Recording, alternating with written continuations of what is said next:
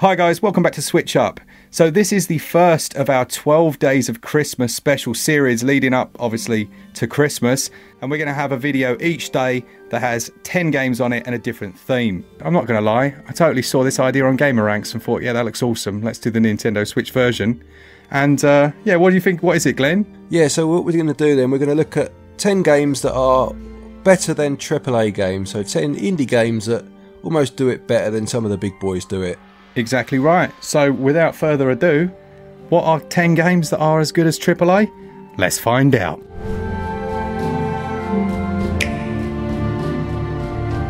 Alright, first up then we've got Eastward. Now Eastward was one that I reviewed reasonably recently. I think it was back in September. And essentially this was a top-down, classic style action RPG. Would you say this was in a similar vein to like Zelda, Glenn? It's got that kind of feel to it, isn't it? It's got a Zelda vibe to it. I haven't played this one, Mark. I've got this. He's winging its way to me from Play Asia as we speak, the physical version. So you're going to have to take the lead on this. But it was very much story driven. Is that right? Yeah, exactly. Yeah, you play as John and his adopted daughter Sam. And yeah, it was. You basically leave this mining complex. You start out a bit. It's like a dictatorship. You're not really sure why you're there, but you just work your days out in the mines, and then eventually you escape and start to work your way across the country. But before, you were kind of told that you couldn't go outside because it was like polluted. But that turns out to be bogus. Right, okay. Yeah, it's pretty cool. It's a nice little storyline. There are some reasons that you don't want to be outside, but I kind of don't want to spoil it in case, you know, someone picks it up. What does it play like, gameplay-wise? It does play a lot like old school Zelda. You've got your action combat that's real time. There's no random battles or any of that noise. You get different weapons. You've got a frying pan as your main weapon. You get a flamethrower. It's simplistic combat, but it's good. I think I said this to you at the time, and you might have said something similar. But it's one of those games. It doesn't do. It's not like exceptional, but it does everything really, really well. So yeah, I can't remember. I got it in the 90s, didn't it? I gave it in the 90s. Scored very well. Yeah, it was bang up there when it was like 93, maybe even higher than that. It's going to be on Game of the Year list for sure, isn't it? Let's be honest. Yeah, definitely. It's a shame, really. I should have picked your brain before doing the review because you have knowledge of classics. And everyone was talking about Earthbound. Yeah. Have you played that one? Yeah, I've played Earthbound. I mean, the thing with Earthbound was traditional in a lot of ways, but what it did differently for the time, maybe not so much obviously now, but it took that classic kind of turn-based RPG style, but put it in an urban setting. So you mentioned things like frying pans and stuff as weapons. You know, that kind of did that with baseball bats and things. Yes. And it just hadn't been done very much back then. Do you know what I mean? So maybe not as big a deal these days, but back then it was just quite refreshing. Yeah, no, it's an absolutely brilliant game. I really enjoyed it. I think it's from Chucklefish as well, who just tend to make great games on Switch. Yeah. All right, next let's talk about Bug Fables. Is going to be the next one. The reason we've picked this, I say better than AAA. That's maybe unfair, but it has taken the formula for Paper Mario, Nintendo's own Paper Mario, and it's kind of brought it back to its roots. Paper Mario has gone off in a different direction over the years. Bug Fables took that classic formula, the one that people had been wanting, if you know what I mean, and made its own game out of it. And it's a really lovely art style, hand drawn, nice and colourful, quite charming characters as well as you go off on your adventure. It's got your turn-based combat, but with those action buttons as well, you know, so if you press a button at a certain point, you can take less damage or you can deal more damage, you know? Yeah. And each of your three main characters has got particular skills. So it's just classic Paper Mario. I'm going to upset some people and say that I never played the original Paper Mario. Yeah, no, I know you didn't. You know, we've spoken about that before. So, I mean, it's classic turn-based RPG, apart from the fact, obviously, like I say, it has got those action buttons where you can, you know, deal more damage. But it's a lot of it's about the charm and the humour. You know, that's just something that the games did very well back in the day. Not to say they don't do them so well now. And Bug Fables brought that back, and there was a whole audience that were, you know, desperate for it, and it definitely filled that void, you know. So why do you think it's better than the recent Paper Mario that was released on Switch? I would say yes. As much as I did like the new Paper Mario, the new battle mechanic they brought in got very repetitive. Nintendo tried to reinvent the wheel too often for my liking sometimes, you know. And if it ain't broke, don't fix it. It's the old adage, isn't it? You know what I mean? And this is basically that. This is them saying, look, it wasn't broke, so we're not going to fix it. If that makes sense. Exactly right. But it's worth playing, definitely. Very good game. Nice. All right. Well, what have we got next on the list? This is one of your recent reviews, as it goes. We've got Demon Turf. Oh yeah. That was from Fabraz, wasn't it? Yeah. So this is. Would it be fair to say a 3D platformer, but it almost has like a 2D aesthetic? Is that right? Yeah, that is. Yeah, it uses. Not everyone really liked that aesthetic. I think the reason that people weren't so keen on it, or some people, you know what the comments are like. Some people didn't like the animations are a little bit intentionally low frame rate, if that makes sense. Yeah.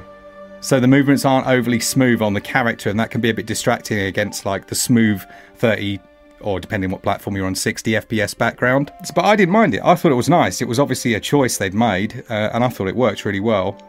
But the biggest thing about it was, and it was something we were talking about Mario Odyssey, is it doesn't go over the top. So each stage you've got your 3 secret things to find. You haven't got like 103, you know? Yeah.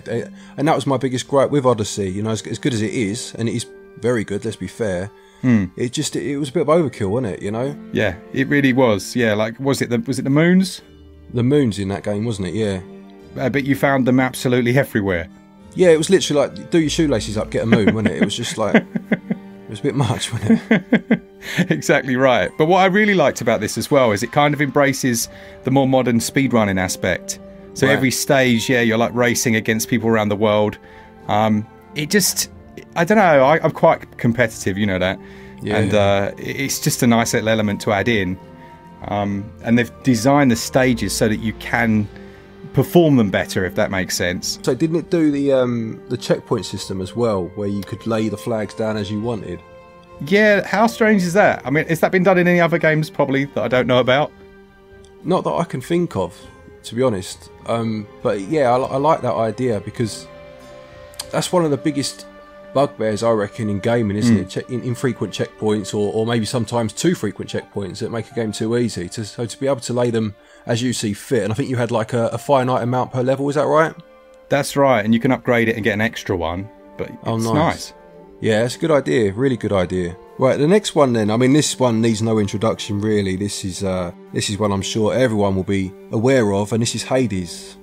So Hades obviously is a roguelite, and is a very, very good one, to be fair, where you go on your runs, and obviously you acquire new weapons.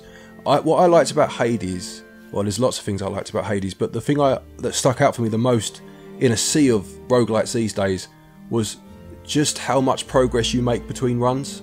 Yes. Do you know what I mean? Like, there are so many ways that you can acquire new skills in between runs, and the items that you find and what have you. It made it feel rewarding as you went along, which is sometimes where roguelites can let themselves down a bit. Yeah, and I think it was one of the first to actually do story properly, or at least to such a good extent. Yeah, I make you right. Yeah, there's a really good article actually with the guy that did the scripting for the game. Right. And literally every time you play for something like the first 100 runs, there's a change in terms of script based on the choices you've made. Oh, wow. How cool is that? That's very cool. And the fact that it is based on Greek mythology as well. You know, like, so to have such a strong story, but also to intertwine it into something that's, you know, so deep and you know, has so much to it already. It was really interesting, wasn't it, to interact with characters that, you know, if you're into mythology, or just even if you have a passing knowledge of it from school or whatever, just to see the names and hear of people that you think, oh yeah, I remember that myth, or I remember that. It's nice, isn't it? Definitely, and you could kind of see the evolution of Supergiant Games, Bastion and Transistor. Kind of built that style up, didn't they? The storytelling style with the narration. Yeah, definitely. And this is just like next level. What I liked about them, or not the most, but I liked how is it Poseidon? It is Poseidon, is it? Is your dad? Is it Zeus? Is it Zeus? I can't remember now. No, his father. Oh no, his daddy's Hades. His father's Hades. His daddy's Hades. Yeah. Bloody hell, it's late. Is it Pegasus? Oh mate, what are we doing?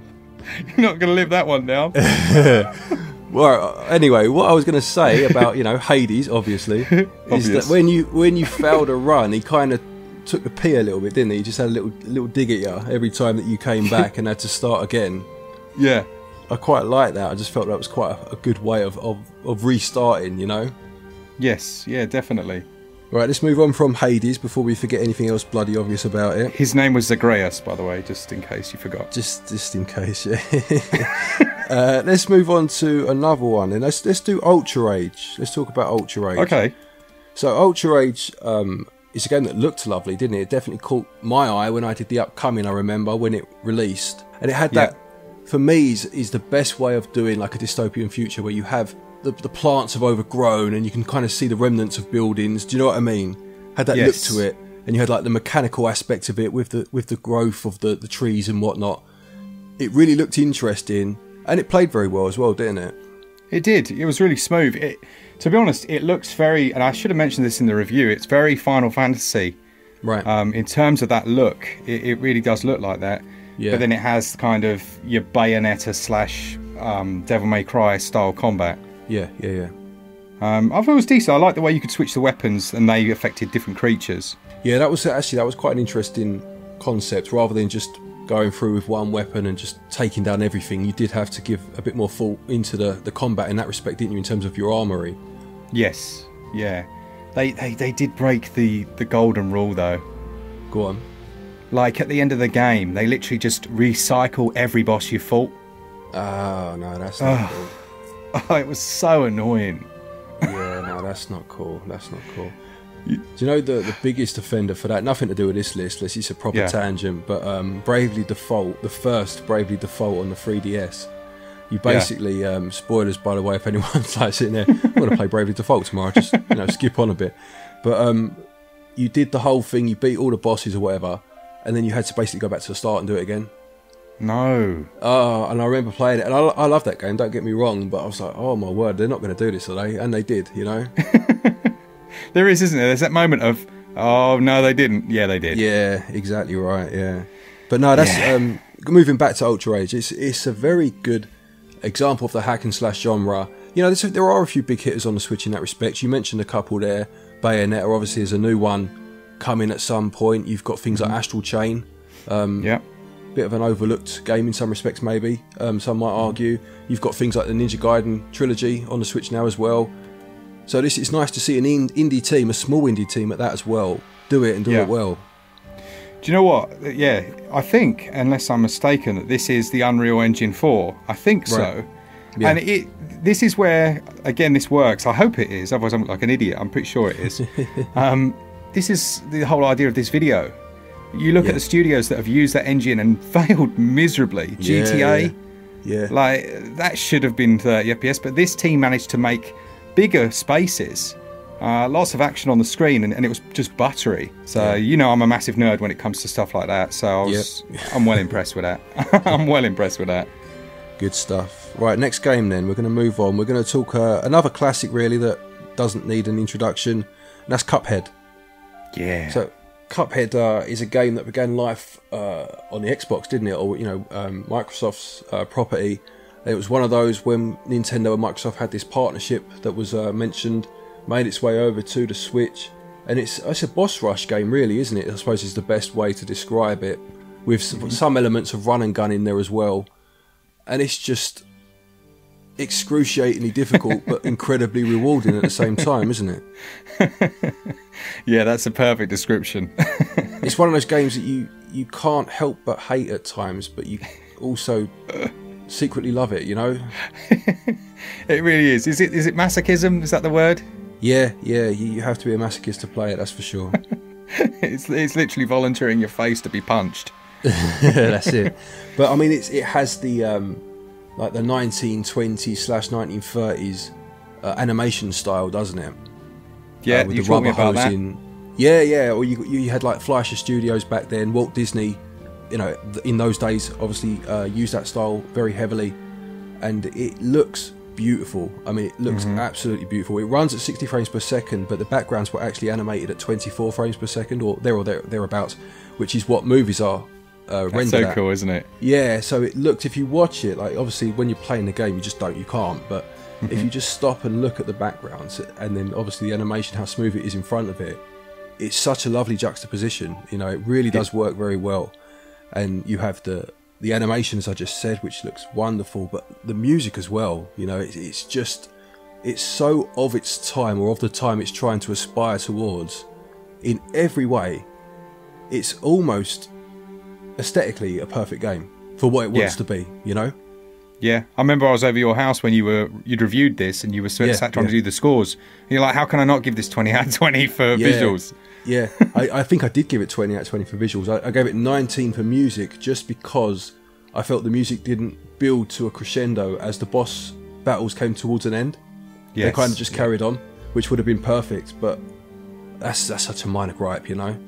Yeah, performance-wise and everything else, it's perfect, isn't it? The performance was spot on. The gameplay, obviously we've mentioned the difficulty, but it is so incredibly rewarding, especially in 2-player, when you beat these bosses. And it has that kind of progress bar, doesn't it, of how you're getting on? Yes. So every time you fail, you see how long, you know, how far into it you were. It just makes you want to try again, you know? I mean, it is one of those you just play and try again, isn't it? Until you finally beat a boss, and it's incredibly rewarding. Yeah, very much so. It is. I mean, you know me, I do have my moments of rage when playing games. Really? Well, you know, once or twice. I think other than Football Manager, when I'm playing as Spurs and getting trounced by some like League 2 team in the cup, I don't think I've ever sworn as much at a game as I did with Cuphead. It just it enraged me at times, but it did feel good as you moved on through, you know. Yeah, that's the difference between us two. I kind of like those moments, don't I? Yeah, I like those horrible games. You are the masochist, I can't be doing with it. I play games to relax, not to be annoyed. But even saying that, I still gave it 90% because for some reason it just does it so well that even if that's not your thing, you kind of get hypnotised by it and you can't help but play more, you know? Definitely. Right, let's talk about a more recent one. Very recent, actually. This was one of our most recent reviews. This is Death's Door. Yes. So this is from, or published by Devolver Digital, who just have such a good track record on the Switch, don't they? They seem to pick games that are just perfect. It's weird, isn't it? Yeah, they've got so many heavy hitters that they've published, or not heavy hitters in the respect of knowing about them, but just being top quality games, you know? Yes. Yeah, and again, my nerdiness, this and the last one we just spoke about are both Unity Engine. Unity Engine on Switch seems to have decent success. This looks and runs brilliantly. Yeah, it's nice and smooth, isn't it?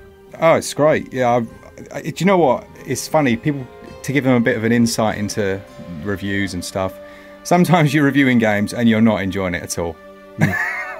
That's true, isn't it? Yeah, all day long, yeah. And sometimes you get games that you absolutely love. And it's so much nicer. Yeah. It really is, and this is a good example. I guess all the ones in this list are good examples. Well, I was going to review this, wasn't I, first of all, initially. You did it in the end, because I just didn't have the time. I had my son wasn't very well, and I just didn't have the time to dedicate to a review. But I did play the first hour, maybe 2 hours of it, and it's not, I'll be honest, it's not really my game.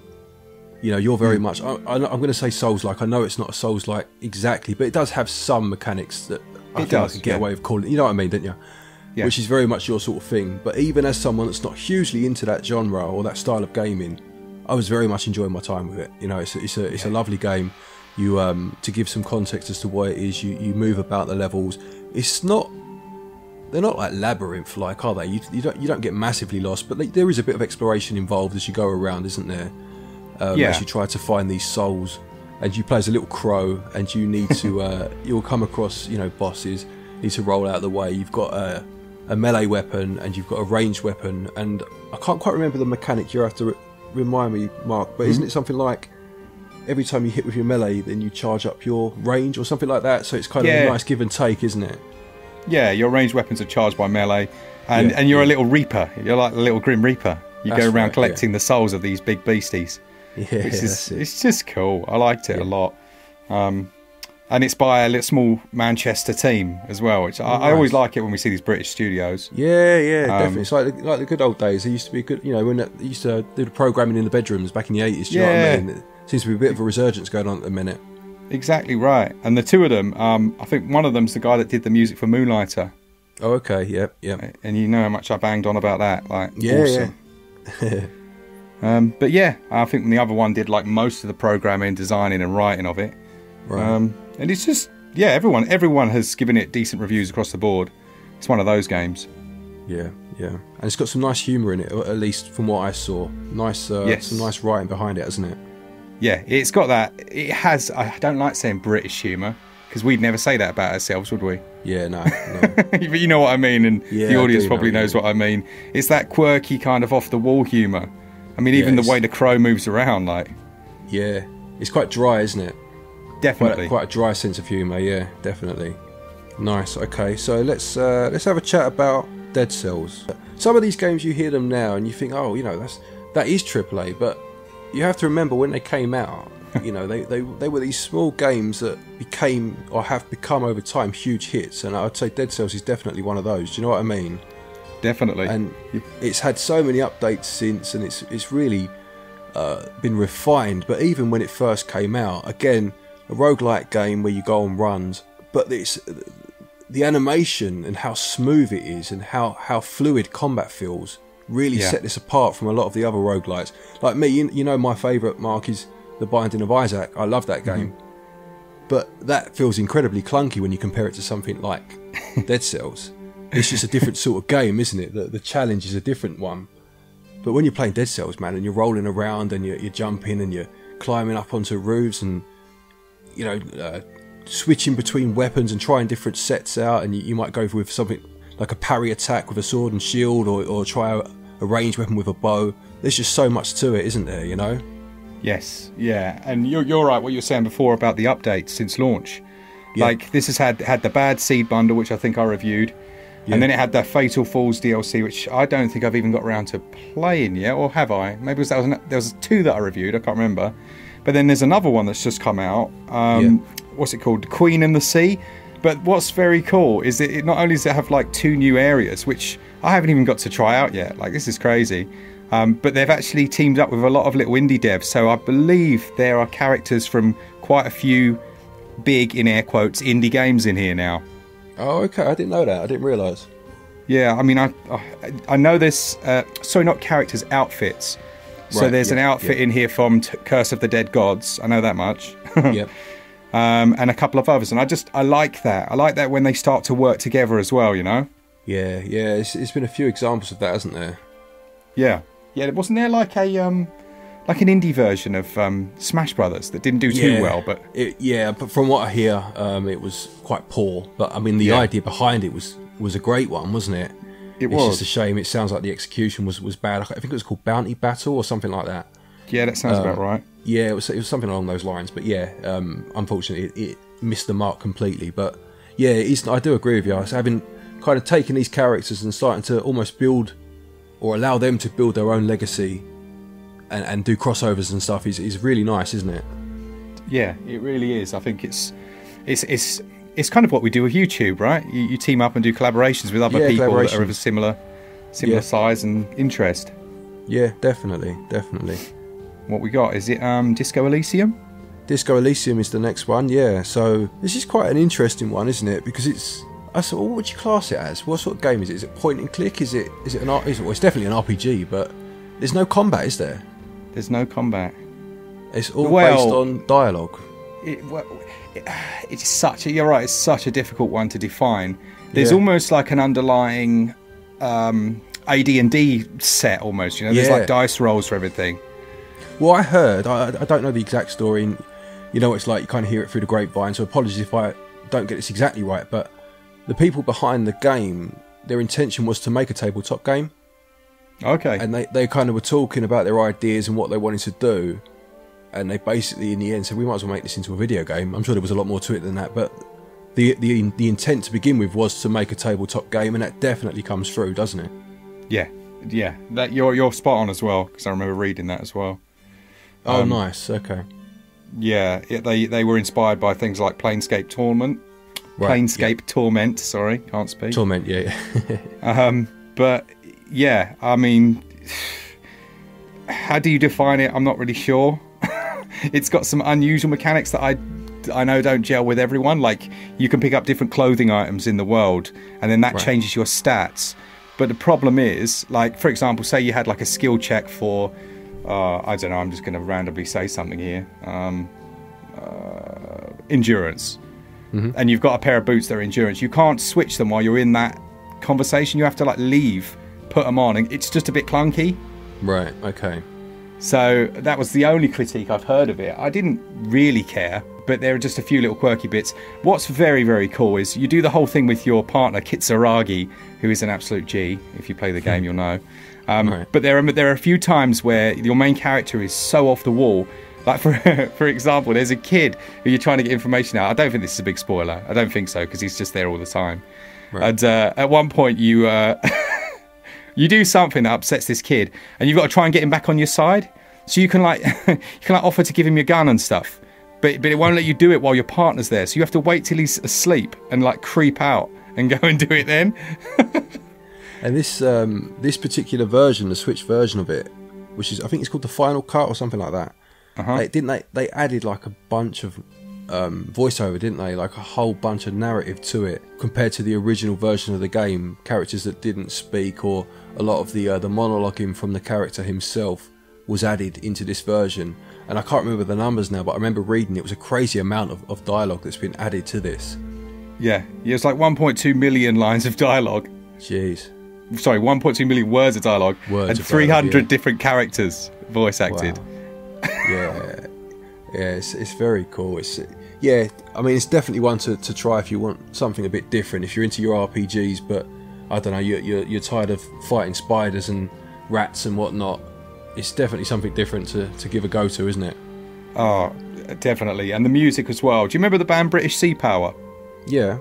Yeah, they do the music. They're not called British Sea Power anymore. Right. Political. They're now called Sea Power. Okay. It's just quite upsetting. But yeah, they do all the music, and it's just so melancholy. It's brilliant. Yeah. You should get this physical. Is it physically available? It's a collector's edition that's crazy expensive. Like, you'd have to mortgage or remortgage your house to buy it. But I'm hoping at some point they'll bring a standard edition out. You should get it. Yeah. I'll keep my eyes out for it. See if they do a standard. No, I was just going to say the last bit about it, which I thought was quite cool. Because I was looking, because the main narrator is so good. I was trying to find out like which famous actor it was. Right. But actually they rocked up to a London jazz bar and just heard this guy playing and were like, you. And they got him to do it. And it took him like 9 months to record that extra audio. Really? Yeah, it's quality. See, that's what I need. I need someone to say that to me. You know what we were talking about? What was that game called? Rico London, weren't we? where all the bloody villains sound like Dick Van Dyke. I was like, they need proper people. They need me to come and do some dialogue for them. Oh man, Dick Van Dyke's like 90 odd years old. I know he is. Yeah, I know. He was still dancing in the sequel to Mary Poppins though. That was him, proper dancing. Fair play to him. Yeah, good man. Anyway, from that weird tangent, we're going to move to the last game, which is Sakuna of Rice and Ruin. Now, this came out, it was towards the back end of last year, I seem to remember, and we reviewed it. I think we gave it high 80s from what I remember, and it kind of caught people off guard a little bit, didn't it? It's a very interesting game in terms of the premise, because it reminded me a lot of a game called Muramasa, the Demon Blade, which was on the Wii, and he's also on the Vita, I believe, which was another kind of hack and slash game. But then it had this farming aspect to it that was just so unbelievably different, because we're not talking Story of Seasons, Harvest Moon. You literally grow rice, and you painstakingly go through the process of growing it.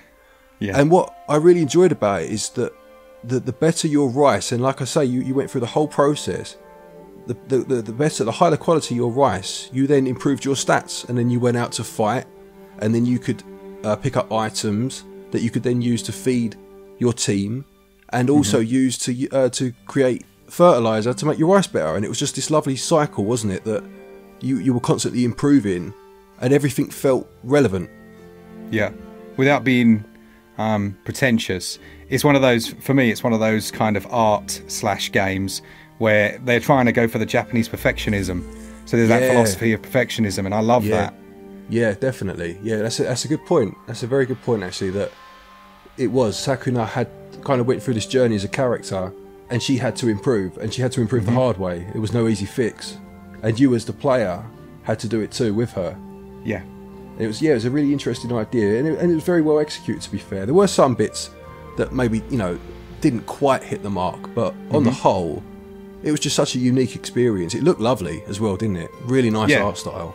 And you had the different seasons, didn't you? You had the different seasons, and then you had the 2D fighting sections, and then you had like a 3D farm, didn't you? Yeah. And this is just, it's just a two-man team. Yeah. And this is, I suppose, to bring it back to what you said a bit earlier, this is what this video is about, isn't it? You look at a game like this, and if someone had said to you this was created by, whatever, Nintendo, Ubisoft, you wouldn't necessarily raise your eyebrows, would you? You go, oh, nice, yeah, I can see. And it's not. These games are just such good examples of the quality that indie teams or small dev teams can offer to the industry. Yeah. Yeah, and with this one, I mean, it's not the same for some like Dead Cells who are constantly adding content, but that kind of fits the design of that game. These guys were like, we're not going to do anything else. This is the game we wanted to make. It's done. Yeah. Which is fair enough. Yeah, that's fair enough. They had a vision, and I think they pull it off well. And the point you make about perfectionism is a really good one. I can't stress that enough, because once you get that, I think the game becomes better. Yeah. You at least enjoy it more, because there are times when you're like, I don't want to grow rice, I want to go and fight the next monster. But then when you get it about the journey that the character's going on, and you almost have to live it with her, you can't just jump to the next level and be better. You have to become better, the hard way. And I think when you get that, it really does make for a better experience. Yeah, couldn't agree more. Nice. Well, there we go. That's 10 games, 10 indie games or games from small studios that give AAA games a run for their money. Fantastic stuff. Cheers, Glenn. I thought that went quite nicely, our first little podcast style. Yeah, we should have probably mentioned that at the start. This is a completely different style video to how we normally do them, even on our list videos, which are normally quite concise and heavily edited. We're going to just have a chat with these ones for a period over Christmas, aren't we? Exactly right. All right. All that's left to say is, for all things Switch, all the time. Oh, thanks to our patrons. You guys are awesome. For all things Switch, all the time, keep it Switch up. Cheers, guys. See ya! It's right down my ear, that was. Bloody hell.